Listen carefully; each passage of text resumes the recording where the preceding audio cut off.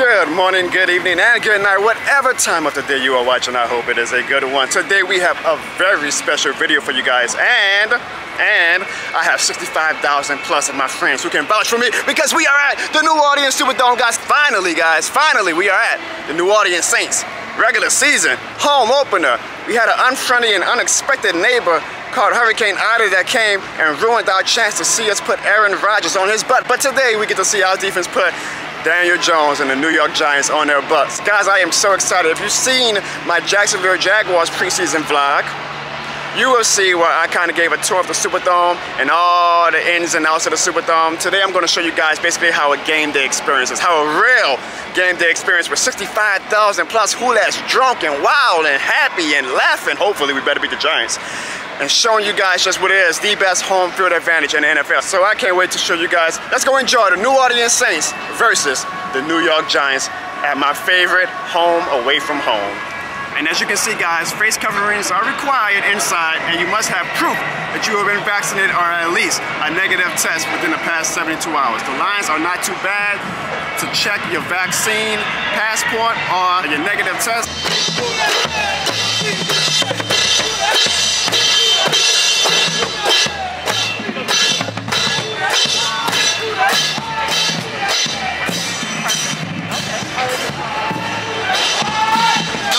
Home field advantage in the NFL, guys.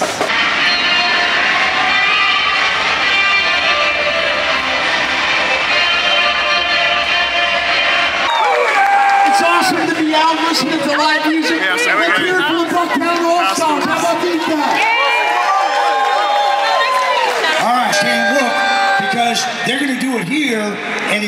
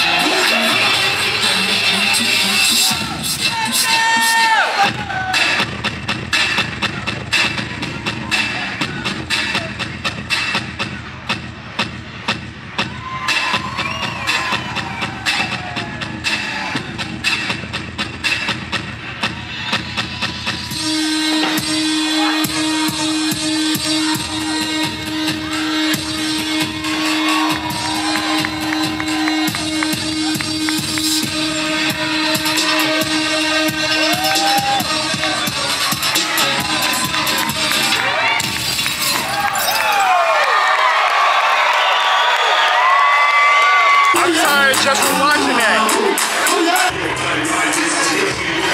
Fans are roaring in and they are excited. once more before we go in and beat New York's butts. All right, guys, get ready for more from the Bucktown All-Stars.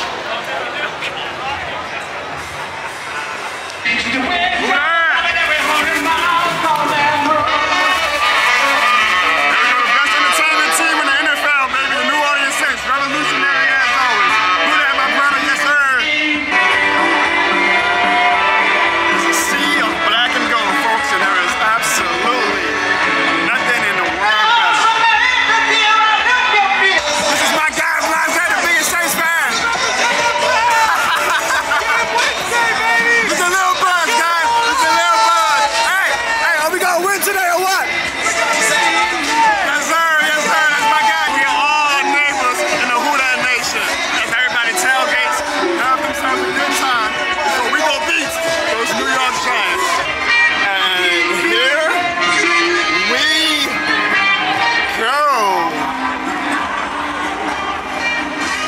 she beautiful, folks?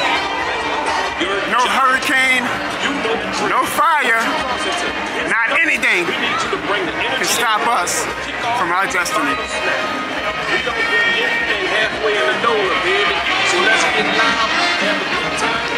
So we got a fellow YouTuber just like me. I want to show him some love. Make sure you guys go subscribe to my man. Who that, baby? Yes, sir. I watch your videos too, man. Ooh, y'all, it's been 2 years. I forgot how freaking hot it is in this damn city. It's October. We get like a mini fall for like 2 days in New Orleans, and then it's back to being summertime again until like November. But I wouldn't miss this for the world. I think that's supposed to be Drew, even though they got him blacked out, but his spirit lives on. And you guys can see the Smoothie King Center where Zion, Brandon Ingram, and those New Orleans Pelicans are going to shock the world this year. Trust me. And of course, the famous Steve Gleason Greenberg statue. So even though we are surrounded by a sea of black and gold, we do have a few die-hard New York Giants. Look at my man, got the blue hair and everything. I love it. I absolutely love it, my man. Good luck today, but not too much luck, my man. So it is about 10:45 a.m. New Orleans time, and I guess word to the wise, if you want to avoid the long lines and the bum rush of rush hour before game day, come early and you can walk right on in. Enjoy the game. Thank you. Yeah, enjoy the game. Thank you. And we have entered the Caesars Superdome. This is pretty cool. Shout out to Asha.